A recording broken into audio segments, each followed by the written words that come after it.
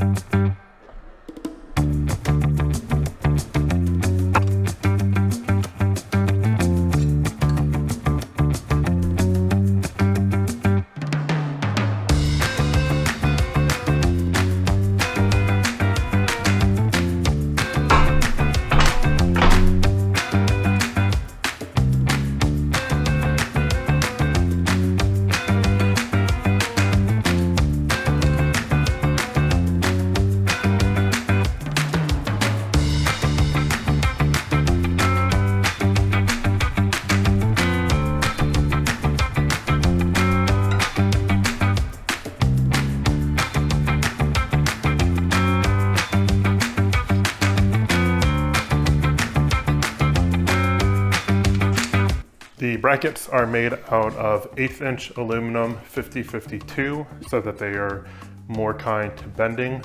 And I bent one of them first to make sure that they bent correctly, and then I bent 3 of them to knock them all out at once. And the idea of the 2 screws at the top are so that when I mount them up here to hold the crossbar that goes across the room, I can drill directly into the stud or the top plate that's supposed to be on these bulkheads and on the walls. I've gone ahead and marked a distance where I want them. One of them puts the beam right in front of the light that I was using in the past, and the other one is hidden, kind of tucked up behind this bulkhead that goes about 4 feet in front of the other one. And all of these will be designed to hold lights, 2 on the front and then 2 on the back. So with my spot marked, I'm going to get out my drill.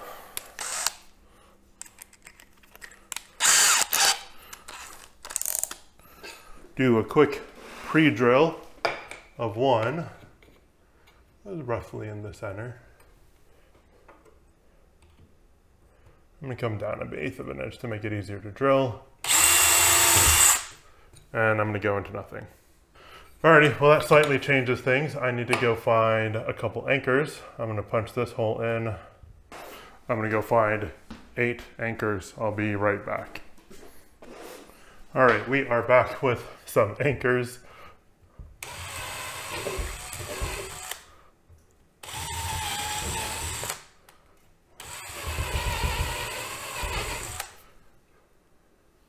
There's something there.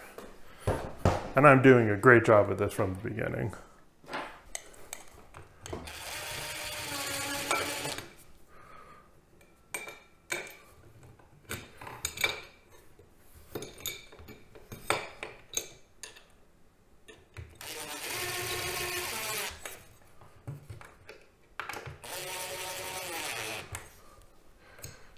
There's one.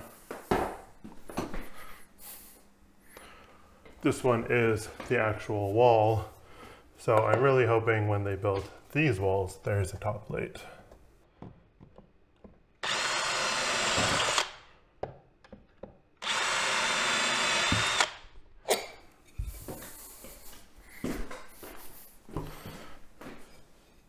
Why am I not surprised?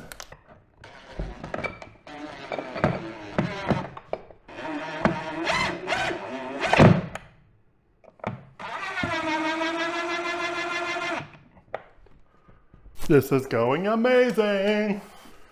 All right, with those 2 installed,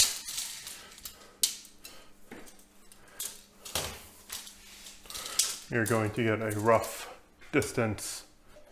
All right, from the edge of the circle is 88 inches. There is 48 inches. I am feeling especially clumsy today for some reason. 40 inches.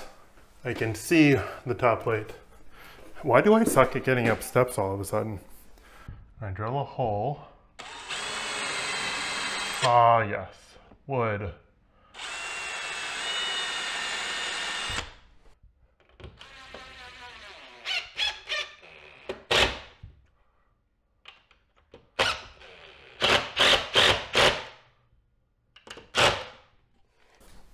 Alrighty, we are off to a bumpy start. Well, that was a bit of a bumpy start. It did not exactly go as I expected. I didn't expect that there was no top plate on this side of the room, but we got some anchors, we overcome, we got them in. I'm no longer on the ladder or stepping on sticky countertop from 3D resin. So just take a deep breath and move on to the next step, which is installing the varipoles that I bought. These are telescoping poles that adjust in height. Typically when you're using one across like I'm doing, you'll have two vertical ones and then they'll clamp with some specialized clamps to the horizontal ones. But I don't have enough room for the vertical ones without getting in the way of a bunch of stuff that I already have set up. So I'm just putting the horizontal ones.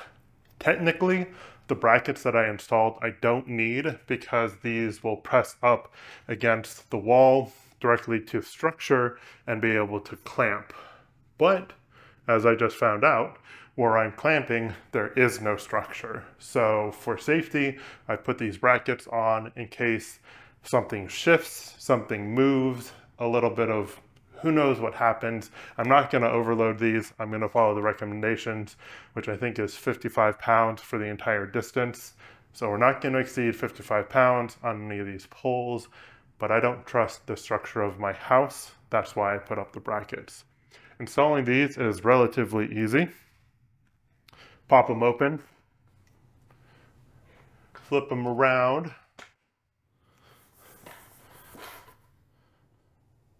put it on one side, slide it out, put it on the other side, adjust. They do suggest a clamp tight from full distance. You just pull the arm out. But again, because I'm not comfortable with the structure in the basement, we're gonna back it out until that one's just on the edge. And we'll lock it in place. Can make it a little bit tighter. Oh yeah, that's much better. I'm happy with that. As for the second one, which is going to be installed 4 feet closer to where you all, it is slightly longer than the maximum distance for one of the standard poles. I think this goes about 12 feet, 4 inches, or just under 12 feet, something like that. So you can buy an extension. The other reason I wanted to use the brackets was because I was using an extension on one of these. I wanted there to be that little bit more structure. So the adapter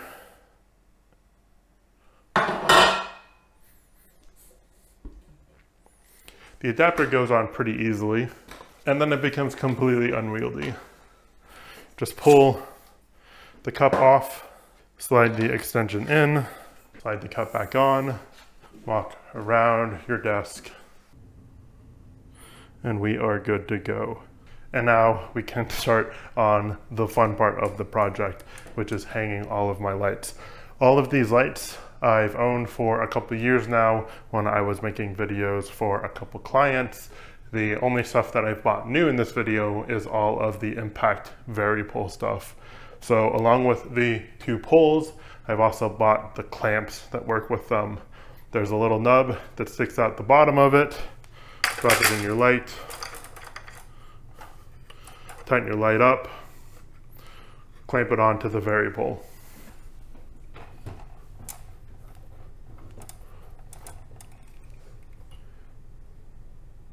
The key light is a little bit different. We have a clamp that goes into a 6-inch extension to get away from the ceiling, and then that clamps into the light box.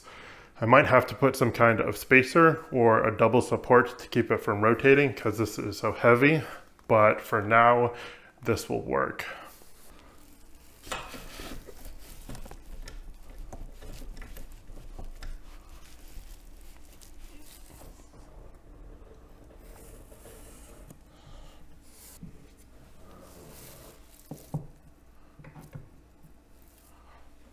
To help with the key light, I've got a big dome light that will go on the other side.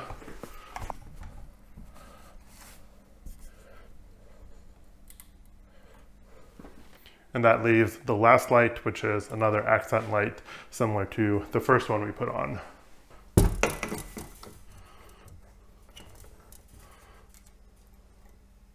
The last step is to run all of the wiring down to the plug that's going to power all of these. That's going to be boring, so I'm going to spare you that. And I also need to find all of the Velcro ties before I can do that. So in a snap of a finger, we will be back with me at the studio to show you how the lights work. And like that, we are back at the desk. It is the next day, and I just finished editing all of the footage you just watched. It was interesting editing that footage. I left it pretty raw. I cut out a lot of me just standing around, but kept in all of my frustration and just dealing with the situation as it was coming along. This basement was finished by an owner of the house and not by the company who constructed the house. There is no insulation behind these three walls. This is a wall that cuts the basement in half. So I could see on the other side of the drywall and I could see the top plate. But why there was nothing on this side, I don't know. I don't really care to understand. As far as the layout, I'm really happy with it. I hope this changes the way the videos look down here quite a bit. I actually still have the main lights on. I guess I could turn those off. Hey Reese, turn off basement lights. So this is what just the studio lights look like. The last thing I did off camera was get a couple smart switches for all of this stuff. And I set up my home kit so that I can jump between the two. So the two commands are normal basement and basement studio. So if I'm done recording and I want to go back to the normal basement, I just say, hey Reese, start normal basement. And it goes to the old lights. And then if I say, hey Reese, start studio setup,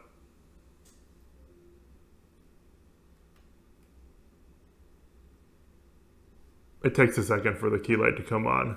So I think that's going to be it for this video. Of course, I always enjoy you all coming along for the ride. If you have any questions or comments, leave them down below. I really do enjoy reading them and writing back. But that's going to be it for this one. Thanks for watching, and I'll see you next week.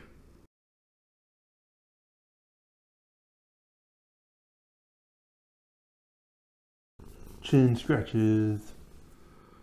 Chin scratches.